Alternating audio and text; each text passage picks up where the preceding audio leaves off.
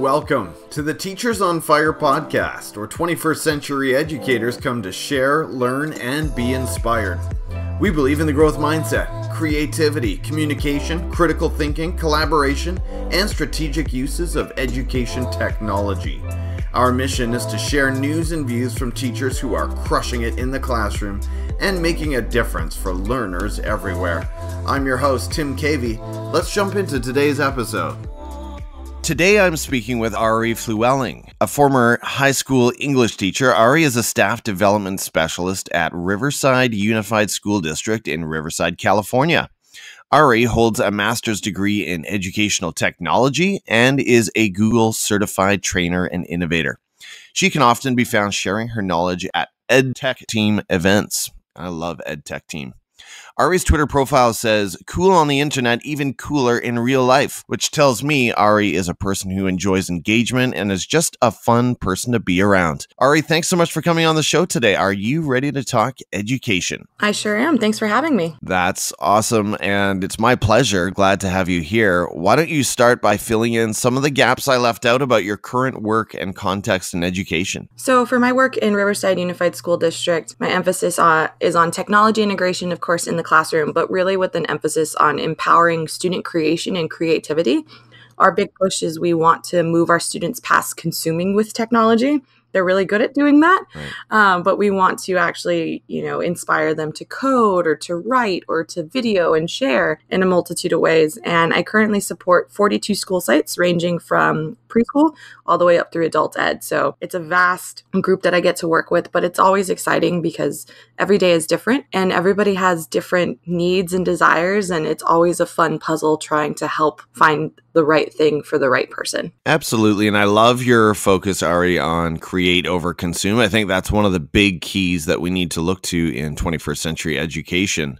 Share about a low moment, Ari, that you faced in your teaching or education career and then how you overcame it. Yeah, there was one year where when I was first starting out as a teacher, I found myself in a department that was less than collaborative. And, it really bummed me out because the previous year I was at a different school site. So I'm sure all first year teachers have experienced this. You're a low person on the totem pole, so you get bumped around quite a bit.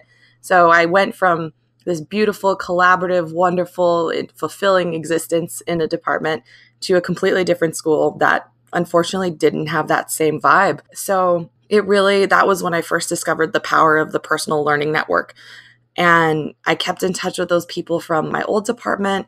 And that's when I first started dipping my toes into Twitter and social media for education.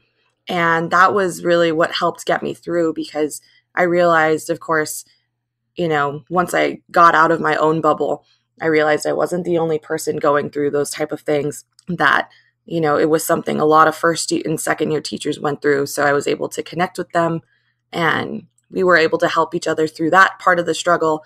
And then just connecting with other educators and other experts where, I wouldn't always find support from the people around me physically. I was able to find it from those people digitally. Very cool.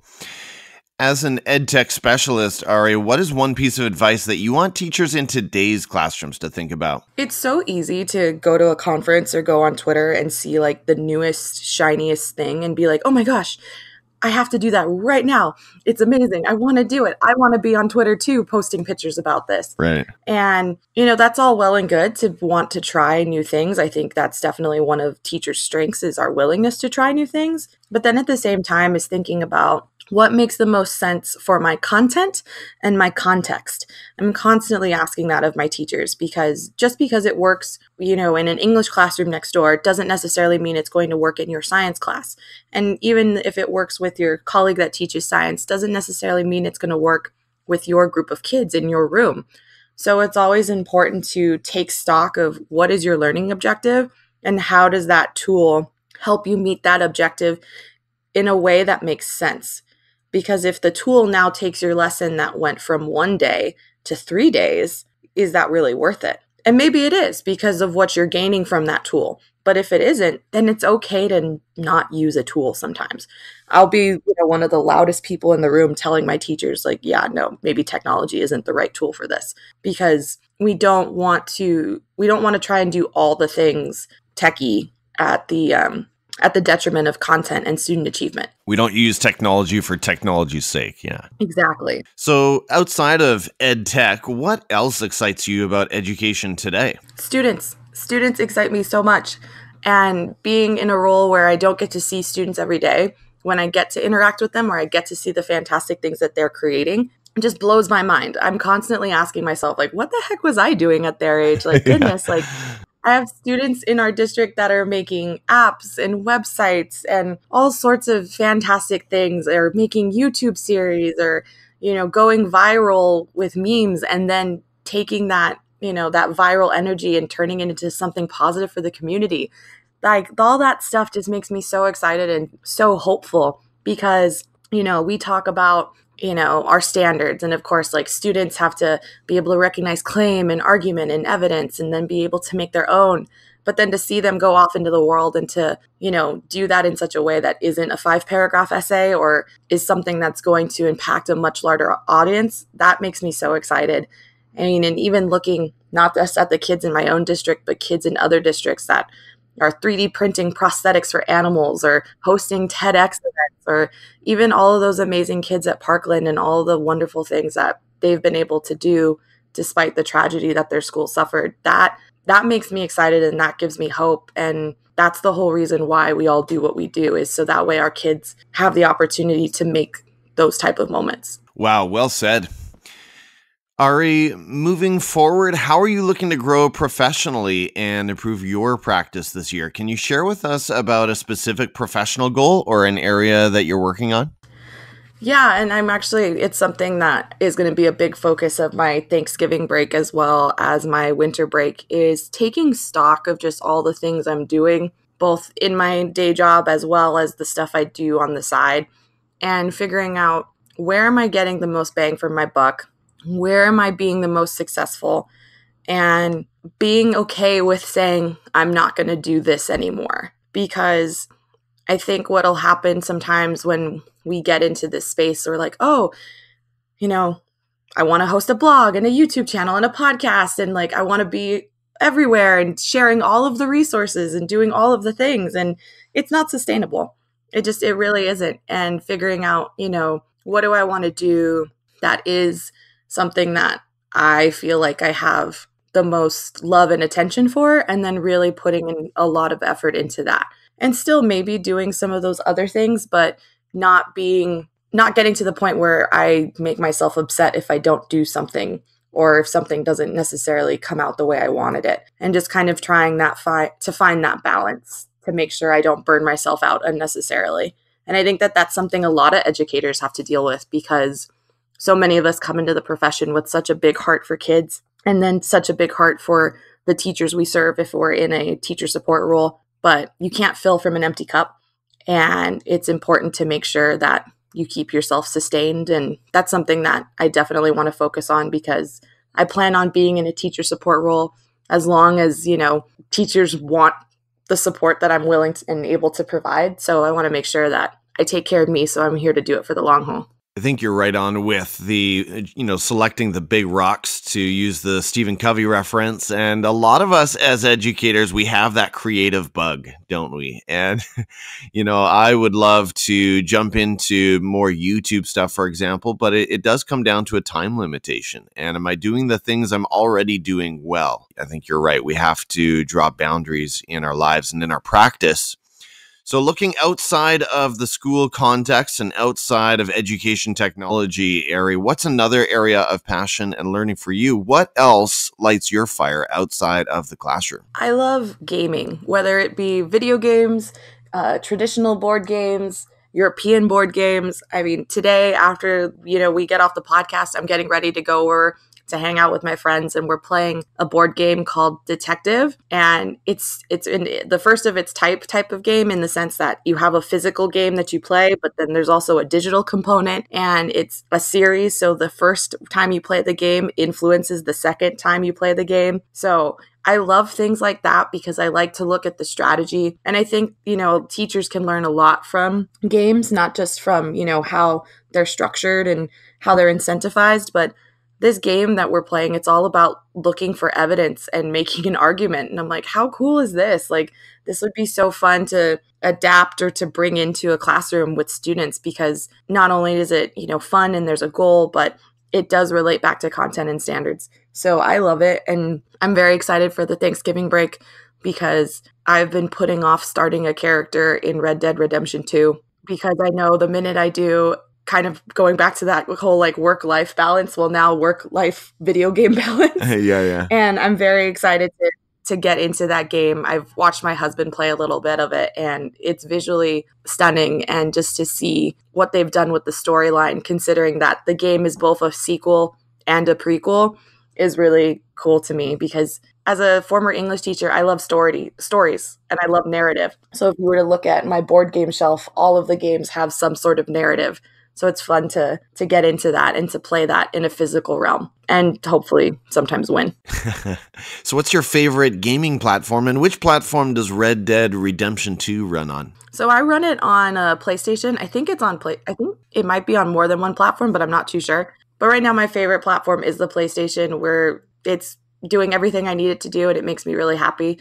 But I'm also I have on my Christmas list, I'm hoping Santa is kind to me and brings me the VR kit for the PlayStation. Yes. I'm really excited because one of my colleagues, Karen Sanchez in RUSD, is doing some amazing work with the Oculus and figuring out how to best integrate that into our school district for education. And I'm astounded by the stuff that she's doing and the lab that she's actually creating. And, I just want a little peek into that world with my PlayStation, just to see, what's all the hype.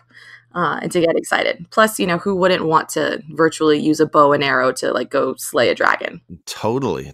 Yeah, we all know VR is coming, and I mean it's already here, but we know it's coming in different ways into education. So you're right, that's going to be fascinating to watch that unfold. And then Ari, share about a personal habit, something that contributes to your success on a daily or regular basis. So unfortunately, I haven't been able to do it as much as I enjoy just due to my schedule, but I really love working out. For me, working out is an unplugged activity. So I don't have any access to the internet, and it's great to have an hour to 2 hours a week or a day to just completely unplug and really kind of retune in and listen to what my body's telling me. And I think that that's really important for, my mental and my physical health, to give myself that time away from the internet, but then also to use that time productively to help out the rest of my physical being. Mm-hmm. We're moving into some quick picks here, Ari. And so if you can, try to stick to one or two of the following if possible. But the goal here is to hear about the voices that have been influencing you in education lately. So we'll start at Twitter. Tell us about someone we should be following there and explain why. If you are not already following Ann Cosma, you need to follow Ann Cosma. She was one of those people that helped me out when I was first starting out and first struggling, when I was in that less than collaborative department. And she is the most kind-hearted person I know. And she is always so willing to help anyone with anything. And now that she is a part of Flipgrid, just the things that she's able to share about that platform and about how people can use that platform to amplify student voice. I'm so excited for her and so excited for everyone that she gets to influence. And she's just a beautiful person. And Cosma, great. Next, point us to an EdTech tool. Now, you are an EdTech specialist, so this should be interesting. Point us to an EdTech tool that you currently love using in your practice, or one that you see teachers using in their classrooms. I mean, you built up the hype, but then now my answer is so lame by comparison, but I'm still in love with all of the power and possibilities of Google. I think that, there's a lot of things that our students can do and are doing in that platform and in that suite of tools that really, I love it because it's student data privacy compliant. It's one login. It's one password. Yes. It all syncs with Google Classroom. They don't have to go to a billion places on the internet to do a billion things. They could just go to their drive. And I think sometimes my teachers will be like, well, wait, but it's not as pretty. And I'm like, yeah, but they can make it pretty. Think of the fact that, they can't just use a pre-made template. Now they have to think a little bit more. And I always like to jokingly say that, if we give our students creative constraint, in the sense that we don't give them all the options or we don't give them all the tools, we might get something better than we thought. Or now, instead of them focusing on all the bells and whistles, they actually have to focus on the content of what you want. So I really love Google. And every day it seems like there's a new update to surprise me and to just make using those tools better. I don't think the G Suite is lame at all, Ari. And so I'm so glad you mentioned that. And you're right, Google is constantly innovating. And I don't know about you, but I like to keep in touch with the Google Teacher Tribe podcast. And I'm sure you are even more plugged in with all the changes that are coming to Google all the time. You know, just one little thing that I've noticed lately is the in Gmail suggestions that appear at the end of your line as you're typing. I love those. And I know, aren't they fun?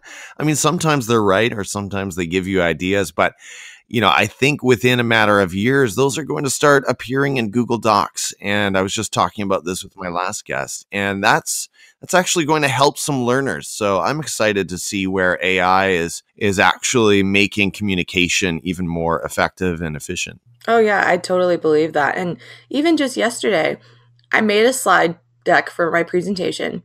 My participants made a copy of it. And then a week later, we came back to that presentation in a different training. And I was like, oh, if y'all made a copy last week, you'll need to make a new copy because I made some updates. But one of the participants is like, oh, no, I see your new updates. I just updated your slide. And I was like, participants say what? And she showed me that since I had copied and pasted the slides from another presentation and let them stay linked, she was able to hit the refresh button, even though she had made a copy. Oh my goodness. I was amazed because I was like, I saw that on my version and I'm like, okay, it probably makes sense because I'm the owner of all these things. But the fact that the linking of the slides maintained even beyond her making a copy, I was shook, as the kids say. Or maybe, I don't know if the kids still say that. They probably don't. But I was very surprised. G Suite is amazing and I love it.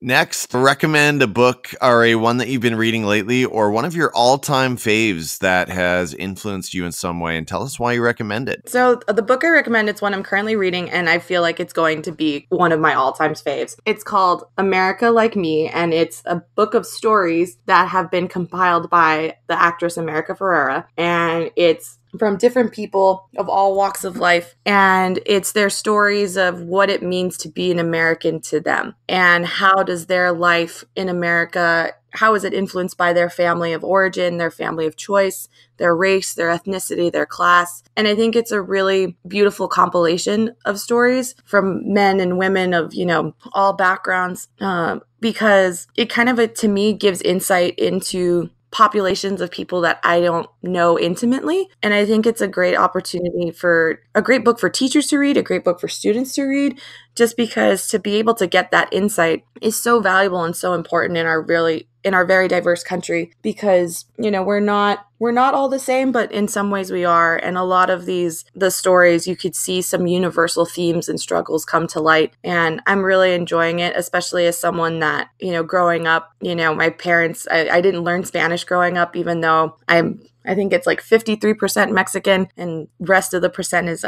Spanish. And, you know, growing up, I struggled with my identity because I didn't necessarily like meet other people's expectations of what a Mexican person should be or a Spanish person should be. So to read this book and to see other people have struggles like that in other communities too is really comforting, but then it's also really enlightening. And I think it would be a great read for teachers, just because you'll never be able to know everything your students are going through. But it's great to get an insight to help build that empathy for your learners. That sounds like a really beautiful book. And you're right, it's all about empathy and understanding the other. So America Like Me. Are you a podcast listener, Ari? And if you are, recommend a podcast that we can add to our deck as we, you know, drive those daily commutes and try to get some inspiration along the way. Yeah, I'm going to recommend two. I hope that's okay. Yeah, The first one is It's Been a Minute with Sam Sanders. So I like the in-depth look he takes into topics, and then also the way he looks at the news and things that are happening, because he'll bring on guests and they'll talk about things that they see that are important to them. But I also like, too, his level of interactivity with his listeners, just because they help him bring stories to light that may not normally get covered in mainstream media. So I think that that's really good to help round out my perspective, because I'm a big NPR listener, but, you know, not every story always gets told. So I think that that's a really good podcast. And then that's my more like quote unquote professional podcasts. And then one podcast I really enjoy listening to for a bunch of laughs, but then also to learning, but in a different way, is called By the Book. And it's these two women that will choose a self-help book and live as the book tells them to live for a solid 2 weeks and record their adventures with it. They've done books like The Secret, The Curated Closet, Zero Waste Living. And it's really interesting to hear, what they say about the book and then how it affects their lives and also their husbands' lives and the lives of people around them. So it's always a fun little podcast to listen to. And I also get to learn cool stuff. And it's a good way to kind of pre-read a self-help book to see if it's something you want to dig deeper into. By the book. Okay, well, that sounds interesting. And it also sounds very production intensive if they actually have to read and study a whole book for every episode. So does sound very amusing. And then we're moving into video for the next couple of questions. Ari, tell us about a YouTube channel that you enjoy. And this might be one that is helpful in your practice or one that you just find personally amusing. I watch a lot of TED Talks, so I'll refer to the TED channel or the TED Ed channel quite a bit. And then, of course, different YouTube channels. Whenever I find a new tool, I always look to see if they have a YouTube channel, just because do you already have tutorials made that I can use? Do you already have, promotional videos showcasing your best products and whatnot? I think a good example of that is the Pear Deck YouTube channel. I feel like they do a really good job of utilizing that medium to help their users. So I'll definitely look into all of those. And then like the big organizations like EdTechTeam and Q, and even organizations because I'm based out of California, so I'll look up other, state-based tech conferences and see, do they have YouTube channels and see what they're posting and sharing? Because it's kind of amazing. Like sometimes if you find like the YouTube channel for a big conference, they film and post their keynote speeches up there. So I may not be able to go to the conference, but I might be able to tune in to those big events as a part of the conference and follow along. Especially too now with the advent of YouTube Live being a little bit easier for some people to do, especially if they're doing it from the mobile platform, which is really cool. So those are some of my edu suggestions. And then my fun suggestion is I really love these two YouTube creators called Rhett and Link. They have a show called Good Mythical Morning, which is kind of a riff on a morning talk show. But of course, they're doing all of, funny internet things. And it's just a great way. Like, I don't watch it in the morning. I usually watch it when I come home from work with my husband. And for us, it's just a great way to get some good laughs and to have some mindless fun. And generally, they're also pretty kid friendly. So that's usually nice because I always suggest it to my friends that have kids. So it's a fun thing to gather around the TV screen together and stream. It's true. Love Rhett and Link, and my boys are big fans as well. Last question, Ari, just for fun, when you're at the end of your day and you've got no energy left for anything productive or let's say any Red Dead Redemption? What are you watching on Netflix these days? Great British Bake Off. I can't bake, but I love watching other people bake. And I always find their kind-natured competition between the contestants very comforting. It's so different than state-based reality TV shows. So just to see these people obviously wanting to win the show, but being willing to like help frost other people's biscuits is just so heartwarming and so pure.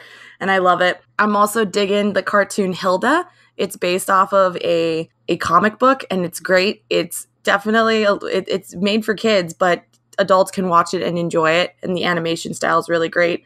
And then also, too, I'm really enjoying Patriot Act with Hassan Minhaj. I think he's taking an interesting look into some topics that I wouldn't have otherwise known. Those are some great picks that I look forward to checking out.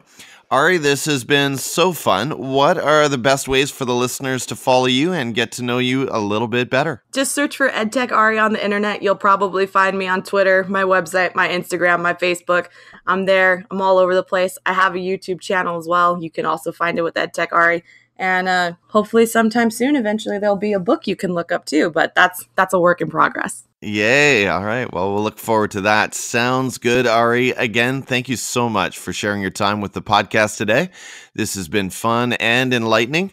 Take care, and we'll talk again soon. Sounds good. Thanks, everyone. Thanks for listening to this episode of Teachers on Fire, where teachers come to share, learn, and be inspired. Please subscribe to the podcast, leave us a review on iTunes, and follow us on Twitter at Teachers on Fire.